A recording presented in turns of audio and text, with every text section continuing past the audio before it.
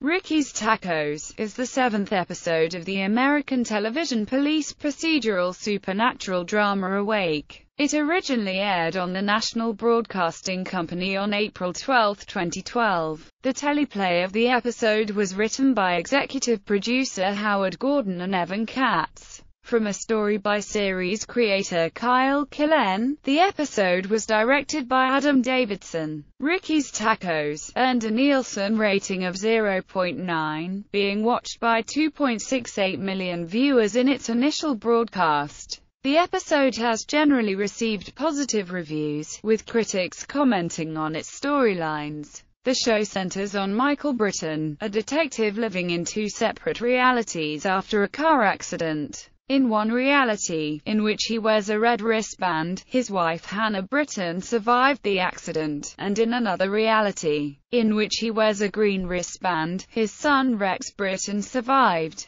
In this episode, Britton goes to Ricky's Tacos, where the voice at the drive-thru says that he cannot go to Portland, and it all starts with the Westfield case. However, he fails to find anything unusual about the case. Later, Britton and Bird deal with a case with a girl who had died off a hotel ledge. Soon after, they find out that the father, John Ferris, had been sexually assaulting her and her younger daughter. This had caused the daughter to get pregnant, and she had looked for a good guy to raise her, before she committed suicide due to this. Meanwhile, in the red reality, Britton and Ephraim Vega deal with a case with a dead man, Pablo. Later, they find out that his brother Jose Cabrera had killed him and took his identity. Captain Tricia Harper and Captain Carl Kessel discuss Britton's accident. Ricky's Tacos continued key thematic elements to the series that were originally introduced in The Little Guy, the second episode of the series.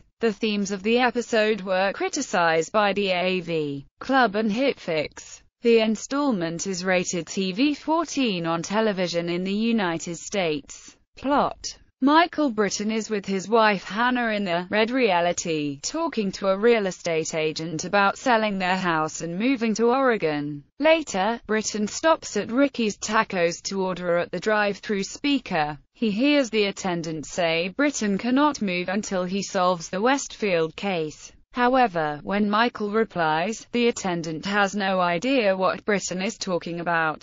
Britton drives to the Westfield distribution center and discovers that it is abandoned. He talks to the owner, and explains that he was investigating a case there 4 months ago. The owner says that he is now leasing out the space and he does not know where the previous distribution owners went. While Britton is searching, he finds a Ricky's Tacos bag in the unit. In the green reality, he speaks to Dr. Judith Evans, who claims that his subconscious is trying to stop their move to Oregon. Britton states that there was a case shortly before the accident.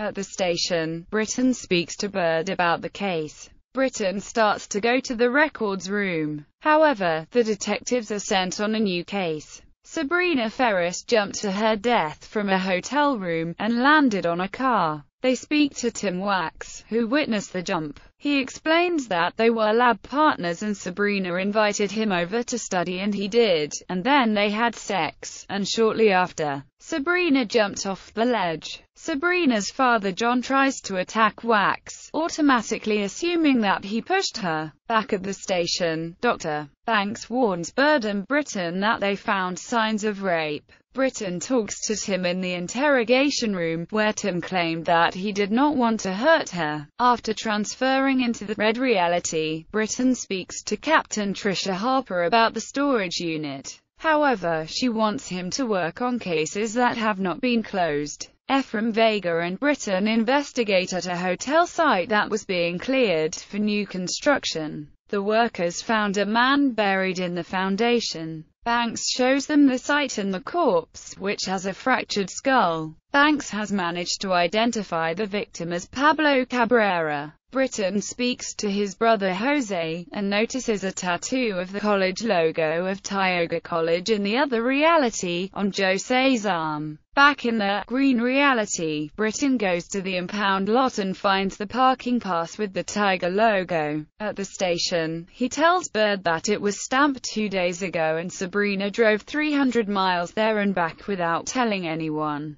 Britton decides to drive to San Diego, and at the college, Michael goes to the room of the ex, Chris Chapman, to break the news. And Chapman noted that Sabrina had diary with she kept all personal information. Britton and Bird observe that she had a pregnancy to hide. In the red reality, Michael drives back to Westfield Distribution and discovers that the doors are locked to look for more evidence. Unaware that Detective Ed Hawkins is watching him, Hawkins notifies Captain Carl Kessel, and Kessel phones Harper to speak about it. Vega and Britton track down one of the foremen from 3 months ago, but does not recognize Pablo. In the green reality, Britton goes to the distribution center, who tells him exactly what he said in the green reality. Later, Bird calls to tell Michael that the autopsy report shows that Sabrina was 4 weeks pregnant when she killed herself. The partners go to see John at his home and explain that new information has come up revealing that Sabrina was pregnant.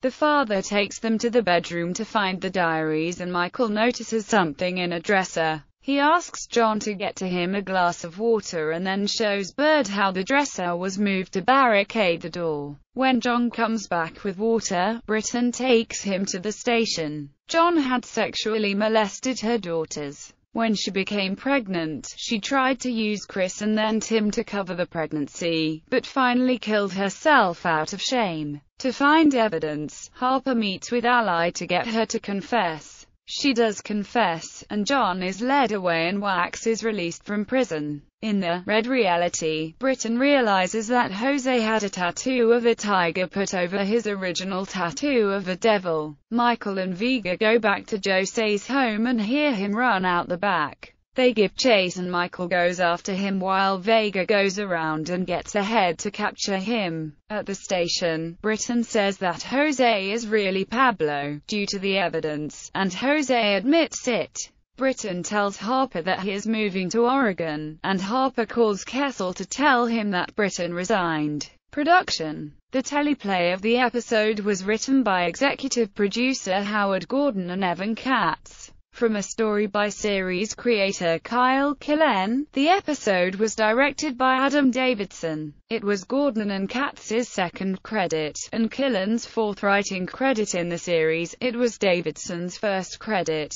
The installment is rated TV-14 on television in the United States. Themes. Although it did not directly impact the ongoing storyline of Awake, Ricky's Tacos continued key thematic elements to the series that were originally introduced in The Little Guy, the second episode, with a fast food attendant telling Britton that he cannot go to Oregon due to the Westfield case, and Kessel and Harper discussing their involvement. Like in The Little Guy, the AV Club claimed that Ricky's Tacos introduces a deeper connection to our hero via some unexplained conspiracy. According to the AV Club, there was conspiracy talk in the episode that was previous in The Little Guy. Due to this, they stated that the show is being integrated with tons of cases in both realities. He thought that it is like 2 different series working at once. Alan Sepinwall of HipFix observed that the episode is devoting time to establishing Harper as more than just a mysterious conspirator, and claimed that the show probably fumbled things by revealing both the existence of the conspiracy and Harper's role in it so early, rather than letting us get to know her before smacking us in the gut with the discovery, broadcast and reception. Ricky's Tacos originally aired on the National Broadcasting Company on April 12, 2012. The episode's initial broadcast was viewed by approximately 2.68 million viewers. Ricky's Tacos earned a Nielsen rating of 0.9, with a 2 share, meaning that roughly 0.9% of all television-equipped households and 2% of households watching television were tuned into the episode. In the United Kingdom, the episode was first broadcast on Sky Atlantic on June 15, 2012, and obtained 223,000 viewers, making it the third most viewed program for the channel behind Hit and Miss and Smash. Ricky's Tacos has generally received positive reviews from television critics.